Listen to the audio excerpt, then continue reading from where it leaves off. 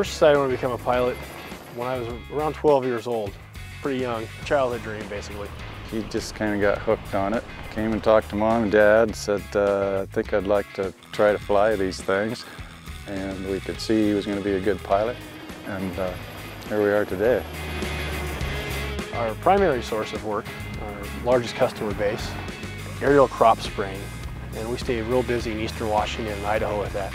We're also, like we are this morning, heavily involved with timber management practices and aerial applications in the forest industry. Ford trucks first became part of our operation on day one. In fact, my very first pickup was a Ford pickup in high school. I had a 1978 Highboy. Always liked Fords, how they looked, how they ran. They were great for us, and it was a no-brainer when we needed to get a heavy-duty pickup. Getting to the job, getting there on time is a must.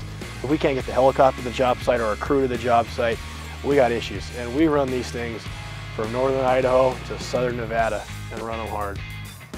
Our current Ford fleet consists of a 2013, here behind me. We have a couple 2012s, a 2011, F250s, F350s, and F450s. So we're running a little bit of everything. They're all diesels. We have the 6.7.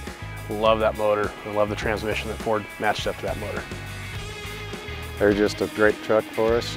They do everything we ask them to do, from pulling helis to water tanks to fuel trailers.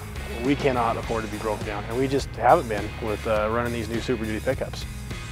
Today the area we're in is between the Snake River and Salmon Rivers in Idaho, and we're going to be doing some noxious weeds control on the Craig Mountain Wildlife Refuge.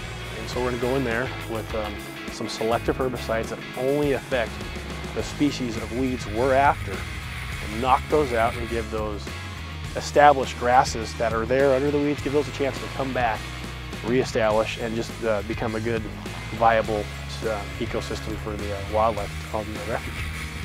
Working with family is great. We actually get along really well. There's a level of trust you can have with family members that you at times just can't have with other people. Bella, my dog, yeah, she's my co-pilot. She loves flying in a helicopter. Wherever we're working, Bella's usually the one they're happy to see. These Ford pickups are paramount to our success.